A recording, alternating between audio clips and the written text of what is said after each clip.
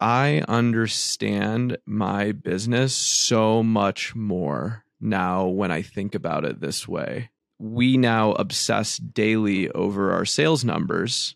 Hey, Printhouse, welcome back.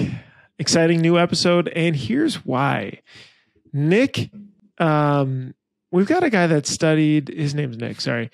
We've got a guy that studied screen printing pricing for his MBA, his thesis for his MBA. My apologies to the people who have done their MBA, and if I'm saying these terminologies wrong. But he's got something that's pretty eye-opening, actually, as to how you should really be thinking about profitability and how you should be thinking about pricing as a whole.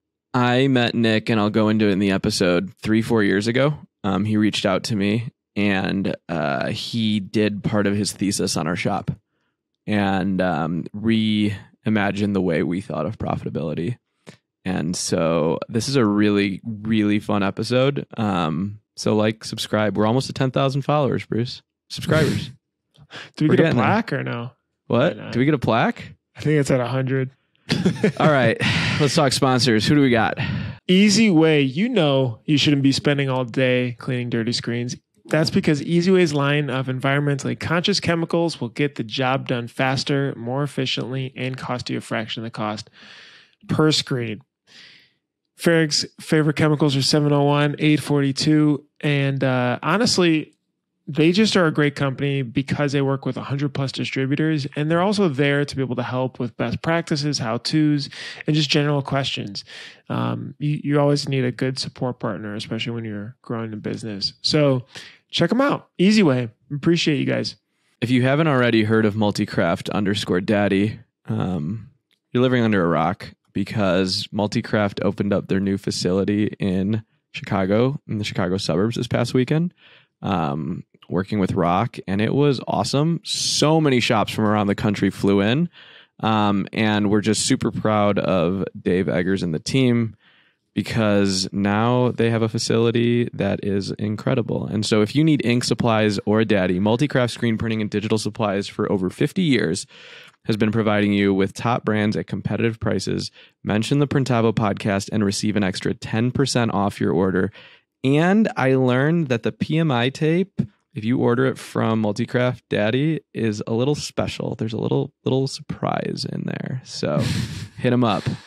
Super cool. That's dope. Supercolor has innovated on its transfer, and you can try it. If you haven't tried them out, use Printavo 15. You get 15% off your first order. Give them a shot. They're actually really, really good. These are their next gen transfers. So they're easier to peel, and they've tested them on so many different types of heat presses, so they'll work in your shop too. And when they're easy to peel, you have more confidence. If you got more confidence, you could decorate faster and make more money. And we all know time is money. Stephen knows that, right?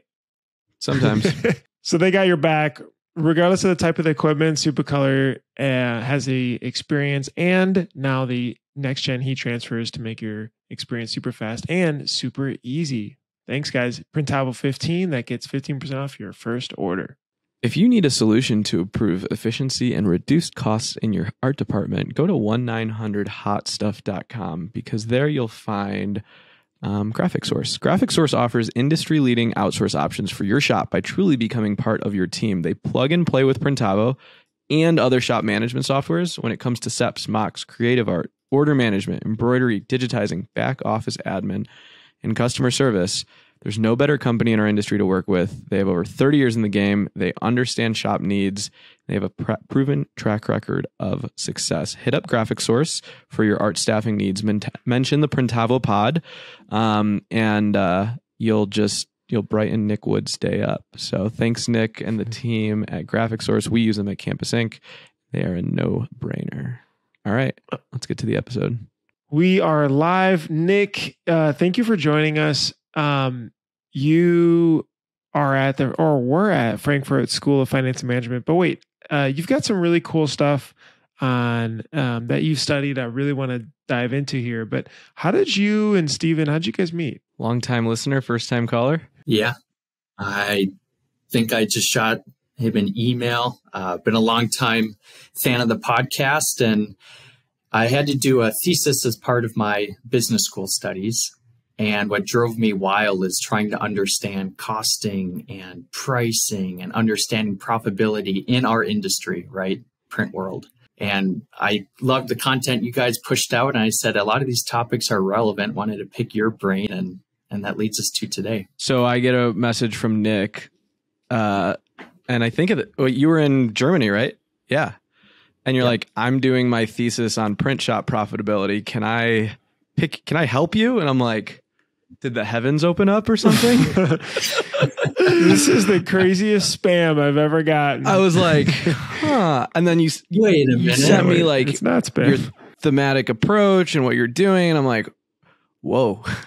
And so we kind of worked on a series of, I don't know, 7, 8, 9 calls, and Nick actually dug into our business and kind of reframed and the way that we look at profitability, which I thought was super interesting and probably what we're going to talk a lot about today. But Nick, why the heck would you want to get your MBA or do your thesis on profitability of printing?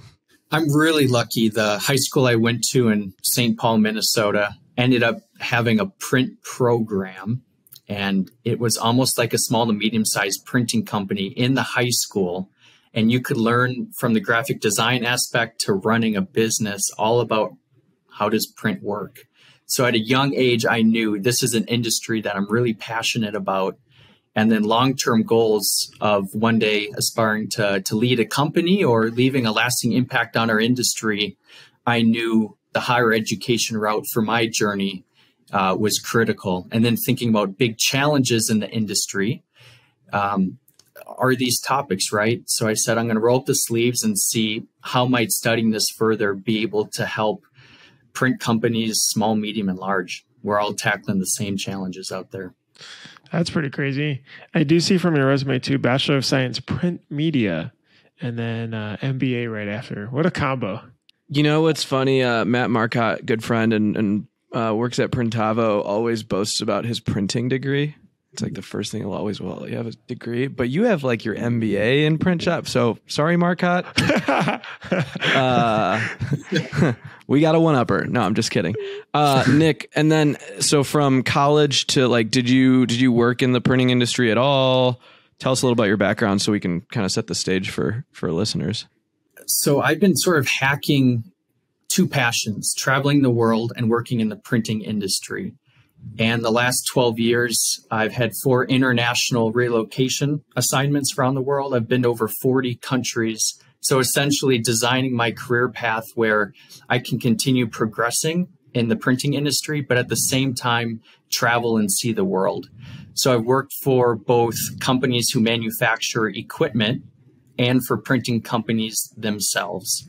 So that's sort of been the last 12 years, friends and family saying, where's Nick? What phone number does he have now? What address is he at? But it's been a heck of a journey. And my wife and I relocated back from Germany, where we were the last 4 years, to Minnesota. That's our home base where we both grew Sweet. up. That's awesome. We could go in a lot of ways. I want to get to profitability here. You came to me and said the way that you're thinking about profit is all wrong.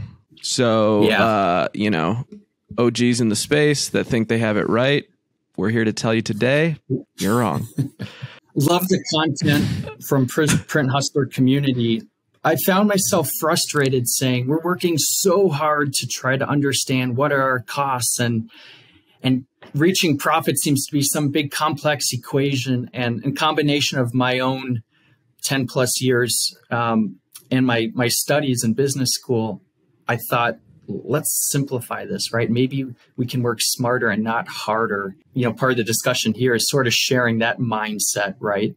It's just one methodology of looking at it. But I really believe no matter what size shop you are, going back to the basics and fundamentals and seeing things clearly from a 30,000 foot view, it's going to empower you to profit by design and not profit by prayer, right? Whoa. You are in control of your Clip business. that one. Clip it. Clip alert. Clip a li- Wait, so was the goal, the whole goal with setting this up is I want to help shops be more profitable with their pricing or understand sort of their true costs of running jobs? Like, what was the end goal? I found three things.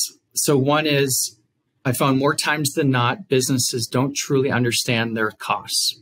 And it's not necessarily shame on them. It's complicated traditional way of thinking.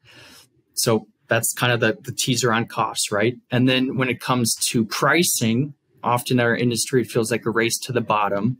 And then for profitability, it can often feel like hope and prayer, right? Let's see what our accountant tells us. How did we do? You're not driving your business looking through the front windshield. You're looking through the rearview mirror. So I'd love to talk about a methodology.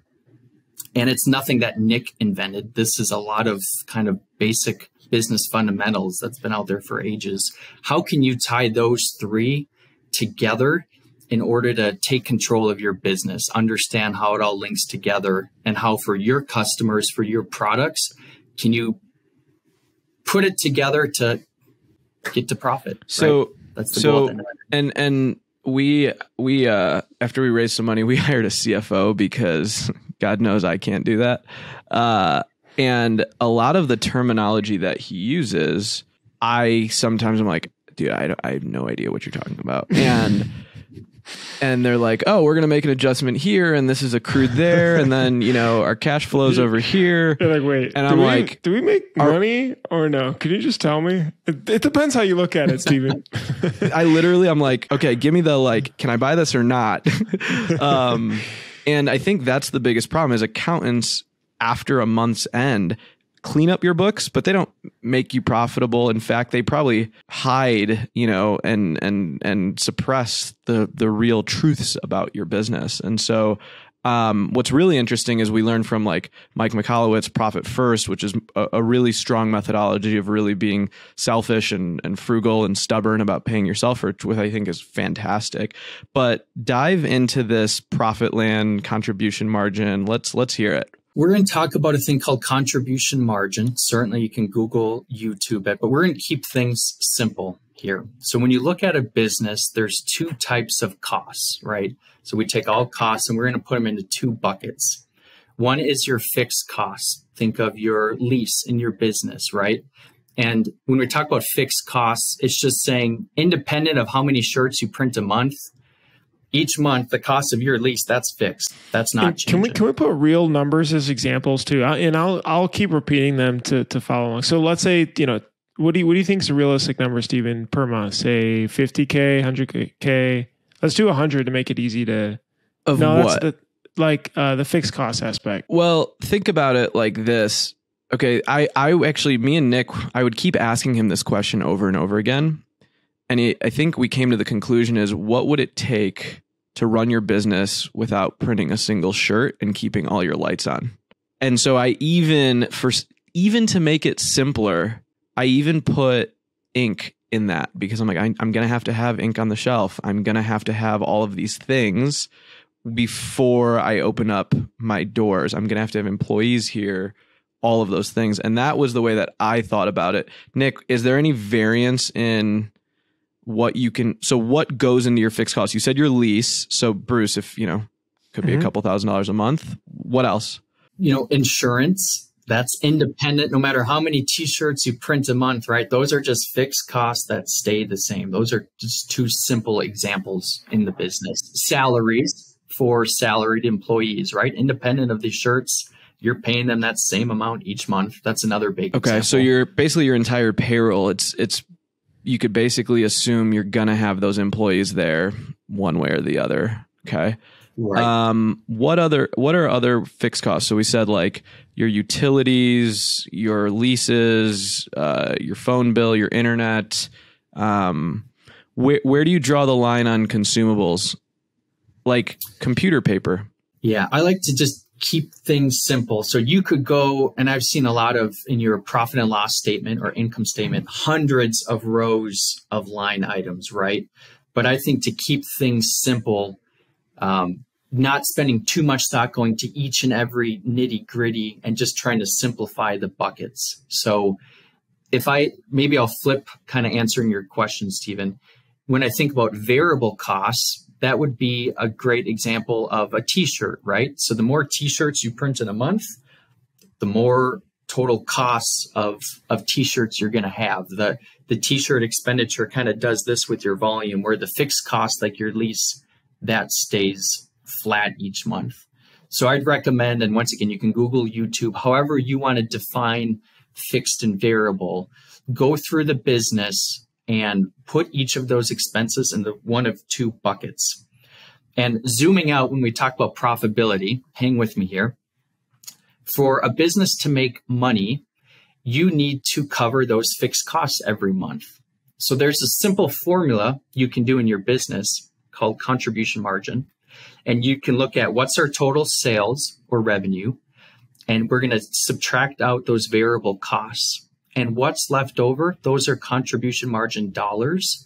And those help each month climb the mountain of your fixed costs.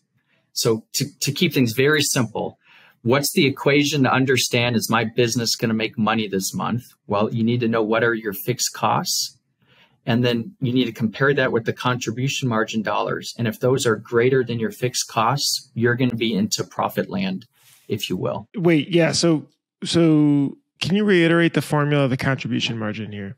Yep. Sales minus variable costs equals contribution. Okay. At Campus Inc., we made variable costs just shirts, blank materials. That's how simple we made it. Every other expense in our business, we declared a fixed cost. Anything that it took, so like embroidery, like if we subbed something out, that would be a variable cost. If we bought transfers from Supercolor, that would be a variable cost. But it was what it took to actually get the shirts in our building and all the supplies that it would need to make those shirts. But the labor to print the shirts, we kept that under our fixed costs. And quite often that is the case because people can overthink it and say, well, technically we can have overtime. I found a lot of shops, if you ask, what kind of shifts do you do? We're Monday through Friday from this time to this time, right? And a lot of times you're not able to let those people go if there's not work. You're probably cleaning up shop, getting organized. So in my opinion, from what I've seen, a lot of companies, to Stephen's point, the labor in the shop tends to be more fixed than variable. But once again, try the KISS acronym, right? Keep it simple, stupid. Don't Can we go to Bruce's analogy? So say, Bruce, you calculate in your little, your shop, all of your fixed costs are $50,000 a year, and that includes your payroll. Okay. 50 a year or a month? 50 a month. Sorry. 50 a month. Okay.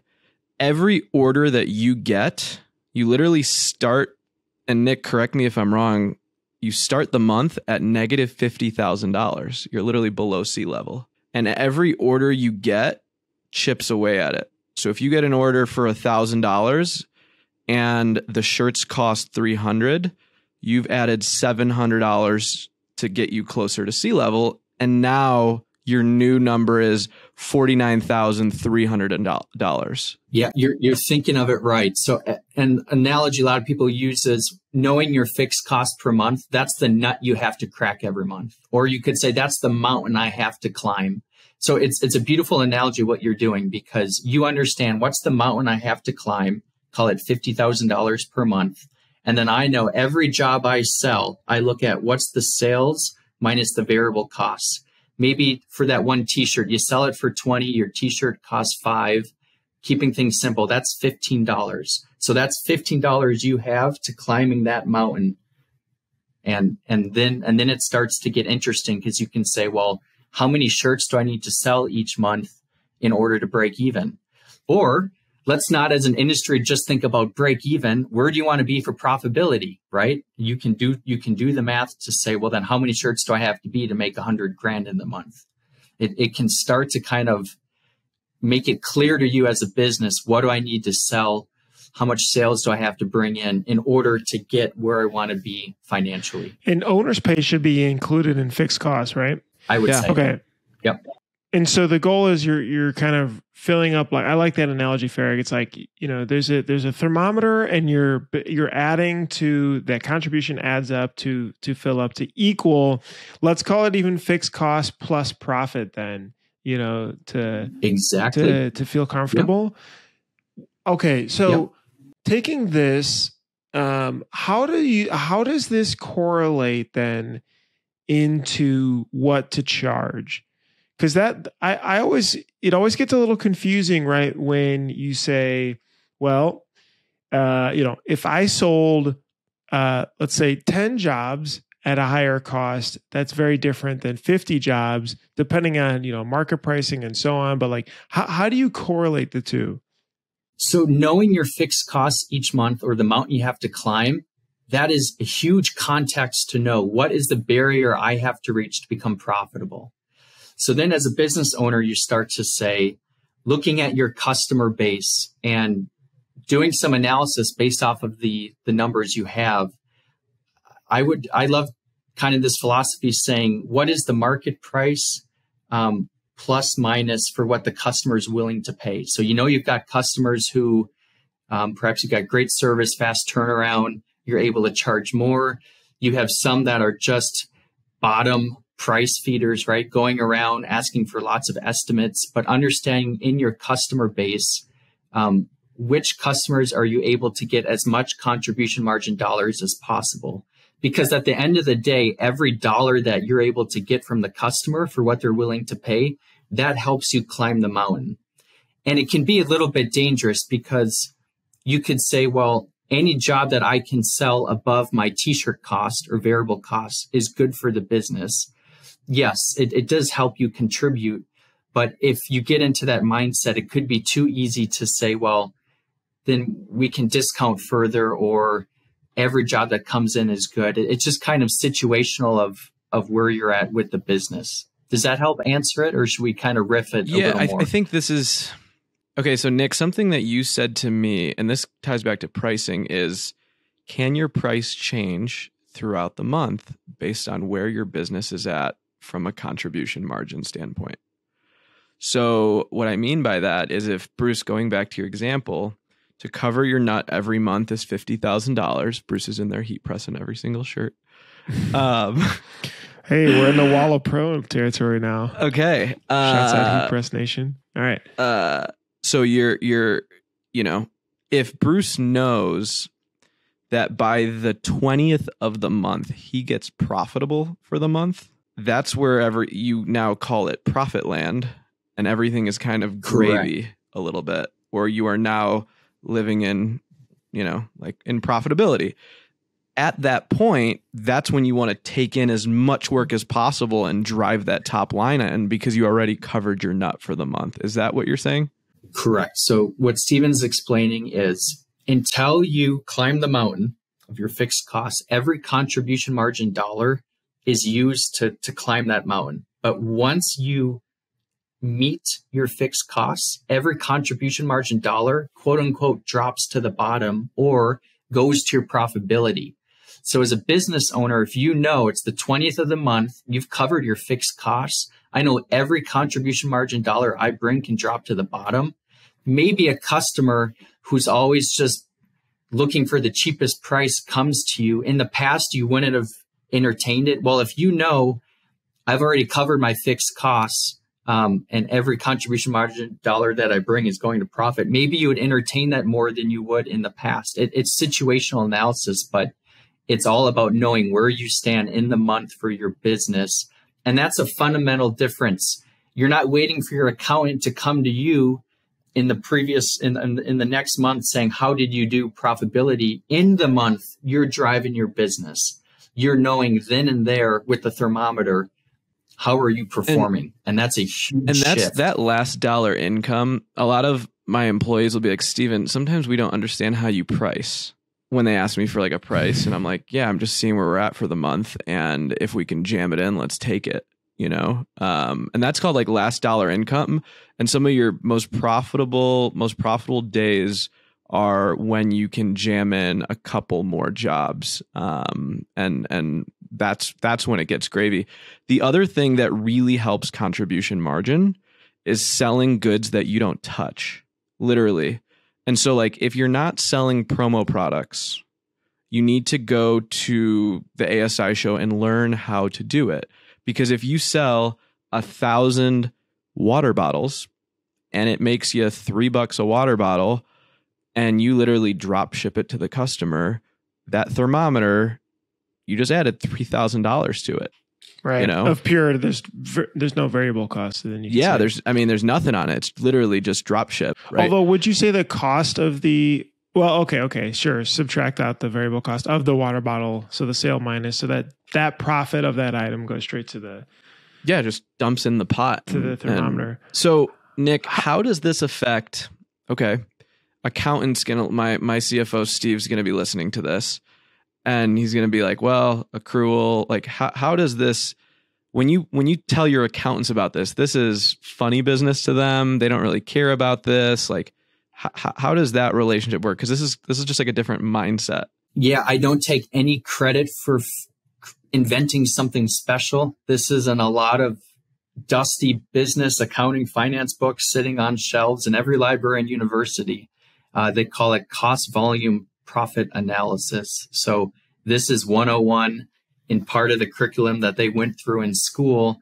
I have just found that our industry doesn't seem to have the awareness. And that's where I'm saying to all the print shops listening, if you're not already, this could be an easy way to take control of your business and visually just understand what's going on and then put a strategy against it.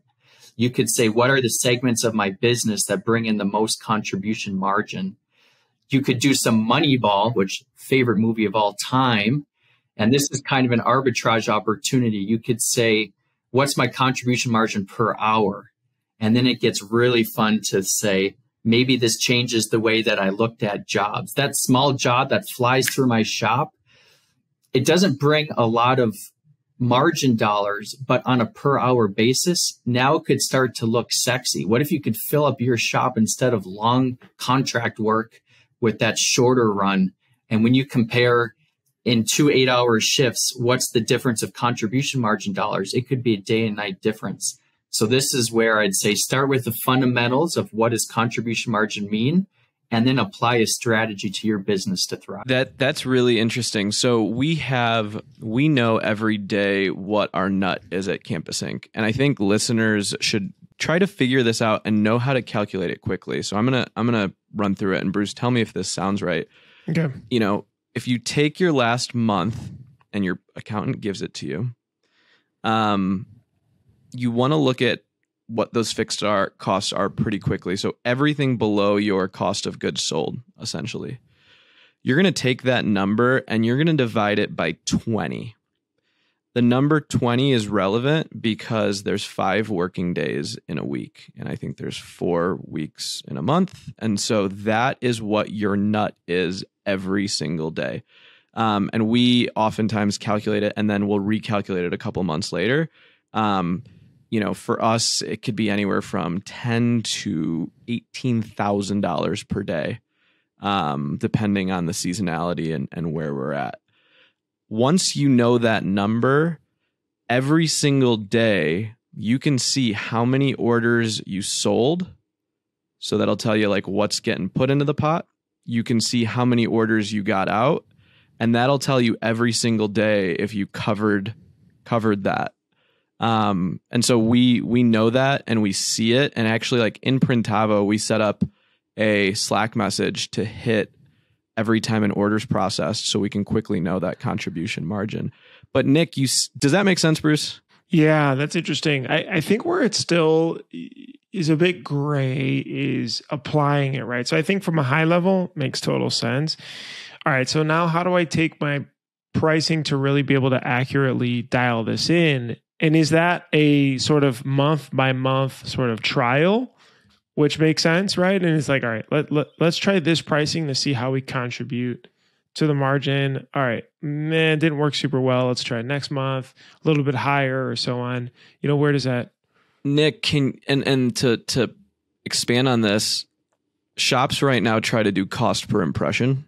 Can you riff on the myths of how shops price and how this is really interesting because I think this is, because the application of it, I think, can be really simple. I worked for a screen printing company in high school. It was for the high school. Did $250,000 my senior year. That was just work, hustling after school. So I understand the basics of screen printing industry. I come primarily from the printing industry that prints on paper. So large offset presses, digital presses. But what I've seen, and I've seen some Printavo calculators, we like to make it really complicated, saying, here's all of our different types of costs, and based off of this allocation, square footage or amount of hours, we're going to try to magically say the cost of the shirt is this. And in my mind, that's a lot of accounting fiction. It's a heck of a lot of work. And let's understand costs of what's fact. What fact is what that job costs to produce. It's the t-shirt. Technically, it's the ink on it. You use some emulsion, and labor to me is more fixed than variable. And let's keep it simple. That is the cost of that job versus a crazy calculator with all this Frankenstein stuff that rarely comes to fruition. And I say, keep it simple. And keep it simple based off of facts, not this accounting fiction. Nick, and so what you're saying is fiction. And Bruce, I think this is where you're overcomplicating it. Shops try to do how fast my press is going to spin per hour, how much it costs to coat a screen, they try to model out every part. Okay, this is how much art went into it. And when you try to model out 10 different variables, your margin of error increases every single time, and that exponentially ruins the accuracy of your math. And I don't know of a shop listening to this that is so precise and can, if we were to test everything, it would be 100% accurate. I think a lot of the mistakes that shops make in pricing is over assuming and modeling 10 fractions, like trying to combine 10 factors at once. You're preaching in the choir. And I want to add, I don't have a bias in everything I'm saying. I went into it using the traditional industry route of the Excel and craziness. And I just said, this is nuts. There's got to be a better way here. And I challenged it in my thesis. I was living in Germany. I worked with 5 companies around the world, up to about $40 million per year. So all different size shops. And I put this to test. And I was able to prove to them that the way that they're doing their costing is not reality. And by applying this different perspective, this gives you clarity of your business. And Bruce, to answer your question you threw out there, how do you do pricing? For me, it's not a one-size-fit-all strategy. It depends on your business. But I love the perspective saying, sell it for as much as the customer is willing to pay. Because at the end of the day, you're just trying to maximize the contribution dollars. You're going to have some that you're able to get more. You're going to have some customers who you can get away with market price. And you're going to have those bottom feeders who it will be an aggressive price.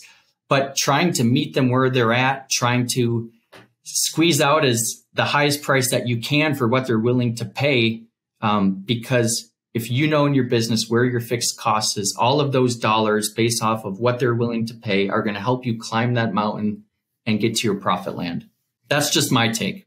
Speechless. Okay. But could you if you did this for a month, could you then back into a price calculator that actually worked for you? But I think it depends on the number of jobs, though, right? So let's just say the goal is to break even, but break even of the fixed cost includes the owner's pay and a little bit of profitability baked in, right? So that's the thermometer. So that's the number we want to hit. Let's say our fixed costs were the $50K, but with the owner and so on, it's at $70K, right?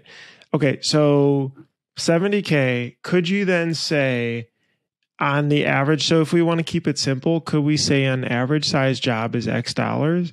And that essentially means I need an average of, Y jobs. And here's the example pricing to be able to satisfy that to get to the margin.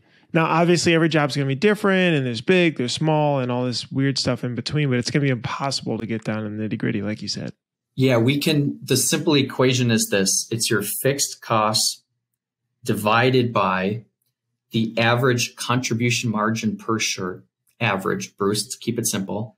And that formula will tell you how many shirts at that average contribution margin do you need to sell to break even.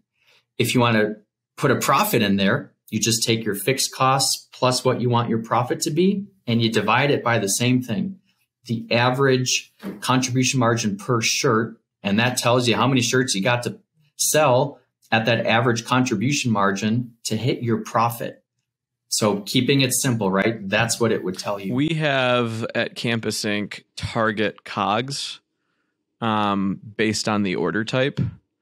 And so that's always my first question I'll ask an employee is, and our salesperson, like, what's the margin on that order? And when they ask me for, some pricing help. And so it might be a good idea for shops to set, 3 targets, right? And it could be, I want, for basic t-shirts, I want my target COGS to be whatever, 25%.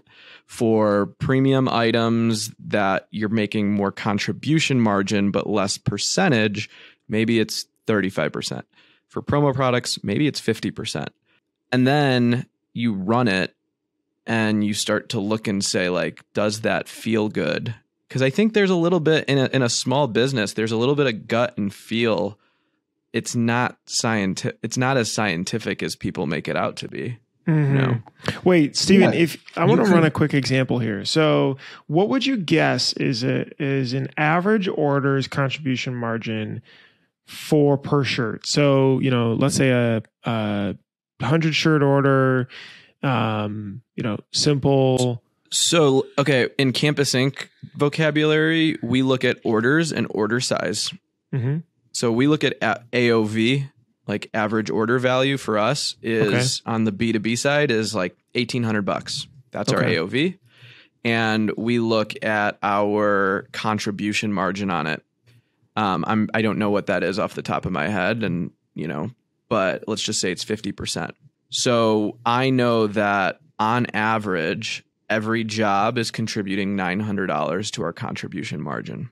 Got it. And what would you how many shirts would you guesstimate as in $1,800 in order?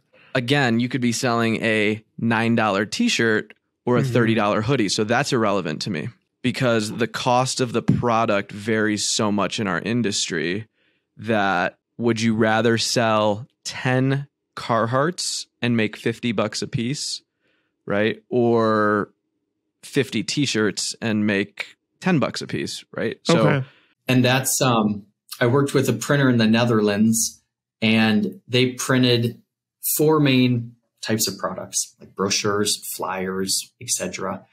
And we looked at those 4 segments of his business. What was the contribution margin in each? And by golly, he said, Nick, now that I understand this, I want to tailor what I offer to be the higher contribution margin, obviously, right? So by looking at the different segments, what could be t-shirts, sweatshirts, whatever, you kind of start to understand what's the contribution margin. And then as an owner, perhaps that influences what you want to sell. Or, you know what I mean? It's that visibility of how much bang for the buck am I getting by offering these? A lot of shops will ask like how I do pricing for online stores, and we do retail pricing across the board. We don't give bulk discounts or anything like that. And the reason we do it is we like the contribution margin at the smaller levels, even if the order is small, it covers it. And then when they get big, it's gravy. And so for us, we're learning that if we can perfect our D2C, there's a lot more contribution margin in, printing for an online store, than necessarily doing a contract job at a couple bucks a print. And so what we're starting to do is actually start subbing out bulk orders and keeping the super high profit stuff in-house. So we don't even have to think about it at different parts of it. So I think to your point, Nick, as businesses are growing, transforming, learning about new avenues, they're going to constantly be adapting what they want to position themselves in. And the best way to do it is to look at what this actually brings you. So super cool. So Yep. what I'm getting from this, and it's starting to click more for me, is that instead of really focusing more on the exact, maybe pricing matrix that this comes out of, it's which of my jobs that are currently running have the best contribution margin is a question. Another question is, how do I get more contribution margin out of jobs that I'm getting now? How do I adjust variables there, whether it's reducing variable costs of the job or increasing the sale of the job from or a pricing your product perspective? mix. Yep. Right. Yep. Okay. So an Sell upsell, more product hoodies, mix, Carhartt, and then helping to use that to now measure that contribution margin per month. Down to per hour. Wow. Interesting. Bruce, you're drinking the Kool-Aid, my man. Yeah, I'm ready. Did I get the MBA certificate yet? Or Bruce can barely finish a book. He's still working on traction. Traction's still by his bedstand. So do you feel the relief? Is the weight off the shoulders a little bit? And once again, this is a tool in the toolbox. This doesn't solve everything in your business, but I hope you can take a breath and hopefully see your business with a little more clarity versus hope and prayer and let me see what my account emails me. I hope we did good this month. Skip that. You're in the driver's seat. Do your thermometer, right? It's a game changer in my mind. That's interesting. I think what also happens is if you have mistakes or redos, they sting a little bit more because they're detracting from your contribution margin. What else did you learn doing this study? I mean, it sounds like you talked to a lot of shops. How many, by the way, I'm kind of curious. And then also, some other insights that came out of it. About 5 in total. So Belgium, Netherlands, 2 in the States, 1 in Germany, and various involvement, right? A bulk of it was me going on site for 3 days. Some of it was remote. But I came into this unbiased, testing out a theory. And sure enough, every printing company I worked with, no matter the size or what they were printing, it was relevant. And the owners said, this is really neat. So it was really satisfying for me to go in with frustration. I don't get the way this industry costs. Why is our pricing race to the bottom? And why is profit something that is a mystery? And being in the driver's seat. But it was blood, sweat, and tears learning all of this. And I don't know if gray hair is showing or not, but nah, you do a good job of dyeing it. So, and so just for context, Nick dove into our P&L and remodeled it all. And like really, really, really went into it. Well, what did you pull then, Stephen? Like from this product, like what clarified or what were takeaways for you guys? Clarity in vision. Like I understand my business so much more now when I think about it this way. That was first like step number 1, because I don't understand accrual and cash and all that stuff. Doesn't make sense to me. Sort of does. But there was like a big like aha moment and clarity. From there, it was buying the team into the same concept. And so we now obsess daily over our sales numbers. And we like, there was a group of us that whiteboarded what the business costs every month. And someone says, so you're telling me every month, every day, we need to do over this amount. What if we just charted that every single day? And we have now turned sales into a little bit of a game because we know what it's getting us and where it gets exciting and stuff like that. So now the accountants still do their thing. Bookkeepers still send out invoices, prepaid, not prepaid, whatever. That's a whole nother conversation. But there was so much more clarity in making it a daily game or a weekly game that we played. So I don't know. Nick, where can people learn more? Like, is there I know you had this really cool presentation I saw a while ago. Is there anything online that people can read more about this? What you could do in terms of keywords to Google, you've got contribution margin. I'd also Google cost, volume, profit analysis or CVP analysis. And another one that's really cool would be throughput accounting. Go down the Google, YouTube hole of all those videos, and you'll be much more well equipped to take what we learned here, go a little further, and apply it to what's relevant for you. You're also welcome to reach out to me on LinkedIn, and love these conversations. Happy to assist where I can. I want to sound like a boss now. You're going to want to, are you guys looking at your CVP or cost value and profit analysis? Have you guys dug into that? Well, actually, in Printavo, there's a really simple tool. The expenses tool is how my sales team will quickly know their contribution margin. And we basically we're like, hey, add your expenses in for your cost of goods sold. Okay, what's getting added to the pie? And so a lot of them, you can actually do it in Printavo, which is pretty cool.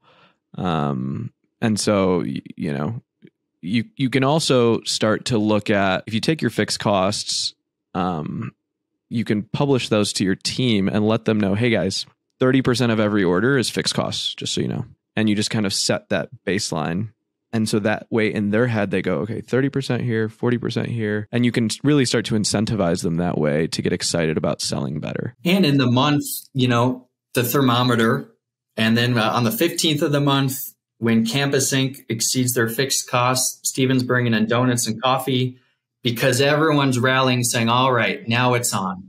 Everything we bring from the 15th on drops to the bottom line. And that's where you can start really incentivizing employees and actually paying them without necessarily overdoing it, right? And so that's where there's really, if you see companies that double bonuses at the end of the month, or when they hit a certain threshold, they give out higher percentages on commission. It's because they know where that is in the sales world. So yeah, it all ties together pretty well. This is super interesting. Nick, what's next for you? What are you working on these days? Currently, I work for one of the largest printers in the world here, based out of Minnesota, and just coming back from Europe, getting more experience on the printing side of the industry versus working for the companies that make the equipment, and loving that journey. That's cool, Nick. So thanks so much for being able to join us. How do I pronounce your last name? Gawreluk? Yeah, don't try that at home, Bruce. It's a Ukrainian last name. Gawreluk is how it's with Nick G. All right, Nick contribution G. margin. We're going to put your LinkedIn also in the description here. I've got that here. Thank you so much for joining us. And thank you guys for all listening out there. We appreciate you. Don't forget to subscribe. We love seeing that number tend to creep up. We're trying to hit 10K in subscribers, right? We're almost getting there. So hopefully you found this helpful. I love the idea of simplifying pricing. Nick, appreciate your time. Thanks so much for listening. Hopefully that was informative. Don't forget to subscribe. Don't forget to like. Don't forget to hit the bell for notifications if you enjoyed this video. If you enjoy all the stuff we're putting out, it's really helpful. We love to just be able to see it. That means that we're doing a good job. To subscribe, hit the bell for notifications, and hit the like button. And I'll see you in the next episode. Bye.